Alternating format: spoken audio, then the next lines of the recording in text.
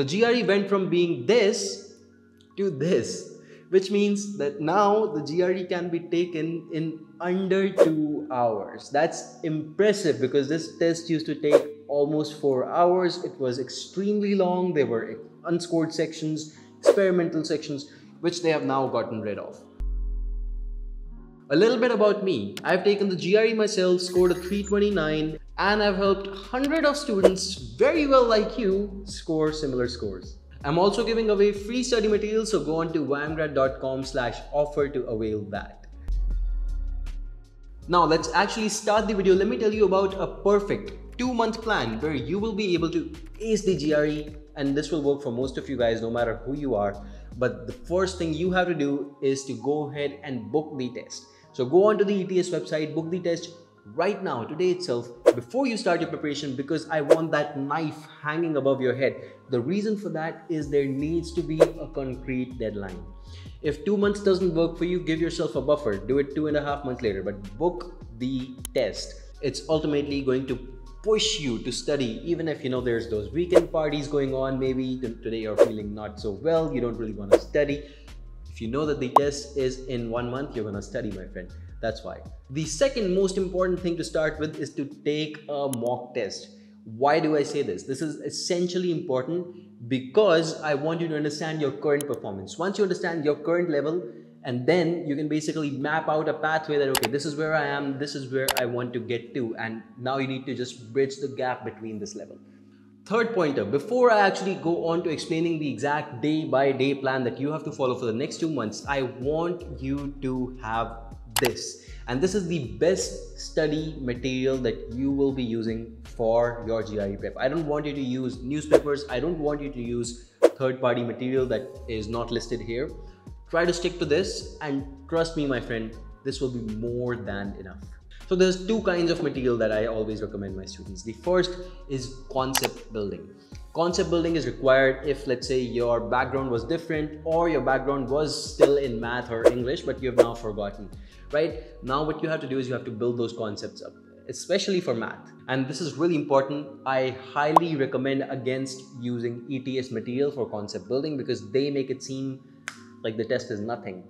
But when you go for the test day, the questions are of another level. So which material should you follow for concept building? You should go on to, first off, the Magoosh material. There's 1,000 questions that Magoosh has built for you, along with the videos, and this video is not sponsored by them, but Magoosh videos will really help you essentially get those concepts back. In the entire video, I plan on not even recommending a single premium material, basically material that you can get free anywhere, right? But this is the only one I would want you to invest in if you are watching this. And even for that, you can go on to newstudymaterial.com and you'll get this material for way cheaper than it actually is. The other material, and remember, like I said, my goal is to give it to you all for free over here, is that let's say if this is not something you are ready to invest in, it's still costly for you maybe.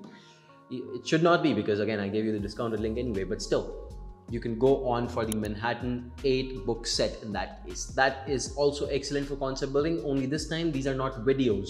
So it's not as clear, you know, it's a bit boring. You have to read from the book, but it's still there. It's an option if you don't want to invest any money. Best part, I'm giving you a link to the Library Genesis website over here. You go onto this website and you can just go ahead and download these books for free, no charge. The second kind of study material that I want you to focus on is the one needed for practice. Concept building is one thing, but practice is required for everyone. The first material over here is of course going to be the Magoosh 1,000 questions. I talked to you about the Magoosh package, which has questions and videos both. In this case, Magoosh questions would be the best fit to move forward with. Now, of course, like I said, Magoosh is the only premium material I recommended. But let's say if you don't want to invest in that, you have the Manhattan 5-pound book. Go for this book because it is excellent. And the best part is you can get this for free as well from Library Genesis. Again, I'll give you another alternative just in case you exhaust this book. The other one would be Princeton 1014 questions for the GRE. You can go for this one as well. Again, most of this material available to you for free already if you sign up on YMGrad.com/offer.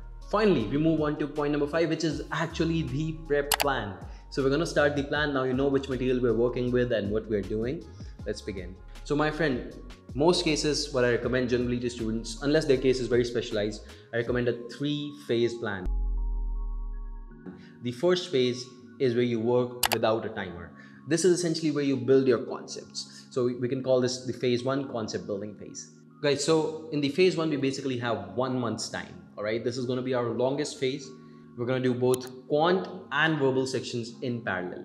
For each quantitative chapter, I want you to allot 2 to 3 days. Doesn't matter which order you do it in. You feel like doing geometry today, start with geometry. Algebra, 3 days later, no problem, start with algebra. And for verbal, we're going to be doing 6 to 8 days, given that we have 4 question types. That's text completions, sentence equivalences, we have reading comprehensions, and logical reasoning, which is essentially just the shorter version of reading comprehensions. Now you may ask me, and this is a very genuine question, Yash, where should we spend 3 days or 2 days in quant, and where should we spend 6 days or 8 days in verbal? And that's a genuine question that I'll be answering soon. So like I said, first you pick up a chapter or question type, depending on whether you're studying quant or verbal. Remember, both have to be done on a daily basis. Then what you do is you finish the Magoosh videos from this chapter, or what you go is you go ahead and study this chapter properly from the Manhattan 8 book set. This is your concept building phase, so we're studying each and every chapter, we're making our notes. That means that as soon as you come across a concept that is foreign to you, you don't really know about it, you write it down, you write the formula down, you write whatever you need to write down to make sure that you can in future revise that. The next thing you do is you practice. You do 50 questions from this chapter in sets of 10. And this is in untimed mode. So 10 questions later, what you do is you review. Then you again do 10 more. Just like that, you reach 50. So 10, review, 10, review, 10, review, and so on till you reach 50. Now remember, if you're solving a math chapter, that means you have 2 to 3 days. So at least for 2 days, you do 50 questions each. That means you have done 100 questions. For verbal, remember, you have 6 to 8 days. That means even if you're doing 50 questions and each and every day, you are netting at least 300 questions. Then what you do is at the last day, at the end of 2 days in the case of quant, or at the end of 6 days in the case of verbal, you check your performance. And if your performance is bad, that means that you need more time or more effort to be put into this area. And what that means is, my friend, you'll spend an extra day in the case of a quantitative chapter or 2 extra days in the case of a verbal chapter. That's how you reach your 2 to 3 days or 6 to 8 days. And of course, if you're spending more days on this chapter, do 50 questions each and every day again and again. Remember to review very well, because that's how you will improve. Guys, until now I've discussed quant and verbal parts, but I did not discuss AWA. So for AWA, just do one thing in any of these days, shell out any 5 days, and on any of these 5 days what you have to do is you study the Manhattan 5-pound book. At the back of it, there's quite a lot of AWA essays. Now, we luckily only have to worry about issue essays because the GRE has removed the other kind. So only issue essays are being focused on over here. What you do is you look at the question, start using a notepad on your computer. Notepad, not Microsoft Word, not Grammarly, nothing else. Notepad application on your computer. You write your answer on it, you type it down. And then after it is done, and remember, this is still untimed for now. After it is done, what you do is you basically go ahead, check the answer in Manhattan 5-pound book. This answer may be significantly better than yours, but what you want to do is you want to understand how you can improve your answer. Then what you can do is you can take the same answer from the notepad, put it in Grammarly, and see how well you are writing, right? Maybe there's grammatical mistakes that you can actually avoid, which will make your score go up. So these are the ways you actually study for the AWA section. Now we come on to the phase 2, and phase 2 means everything you've been doing till now stops. It's going to be a little bit easier, it's going to be faster. Why? Because now you are racing against the timer, my friend. Only this time, we just want to retain your good performance. We don't want to go any lower than this. If you're able to do well already, you're getting like 80% on an average, I want you to still do 80%, only this time with the timer. Since we only have 20 days over here, and on each of these days we're going to be doing quant and verbal both in parallel, you have 1 to 2 days for quants and you have 4 to 5 days for the verbal section. Now in this case, again, all you do is you take up a chapter, and this time instead of watching the videos, you just revise your notes. It's easier, trust me. You revise your notes and you're done within a couple minutes. Then you have to finish 3 complete sections from verbal or quant, whatever you're doing basically. 3 complete verbal sections or 3 complete quant sections. Every day you're doing both actually. And these are going to be in time mode. Now what are sections? Take a look at this image. For instance, the verbal set will have basically 2 portions, where in the first one you will have 12 questions which you have to answer in 18 minutes. The second one, you'll have 15 questions where you have to answer them in 23 minutes. Similarly, the timings are shown for quantitative reasoning tests as well. But what I want you to do is do both the sections, and that's one set, and then you do it 3 times essentially. The only difference at this point is that we're doing it chapter by chapter or question type by question type. So every day you're not doing the whole exact GRE sections, but what you're doing is you're picking up, okay, today all my questions are going to be from geometry, then you do 12 questions and then 15 questions, and then you repeat it 3 times. Next day you do something else, right? And again, if your performance is not good enough, that's when you go on to the 1 extra day that I've put in there. And of course, review after each and every set. Don't wait till you finish all 3 sets. Review after the first set, then start 2 more sections, then review, then start 2 more sections, review. That's how you end it. Now finally, we come on to the phase 3, which is the king of all phases. Now this is about purely mock tests. So what we're doing here is not going to be any more preparation. We're just doing mock tests every single day for the next 10 days before your test date. You got to get your body and your mind used to sitting down for the GRE, because otherwise it's going to be a little bit hectic if you're doing it for the first time.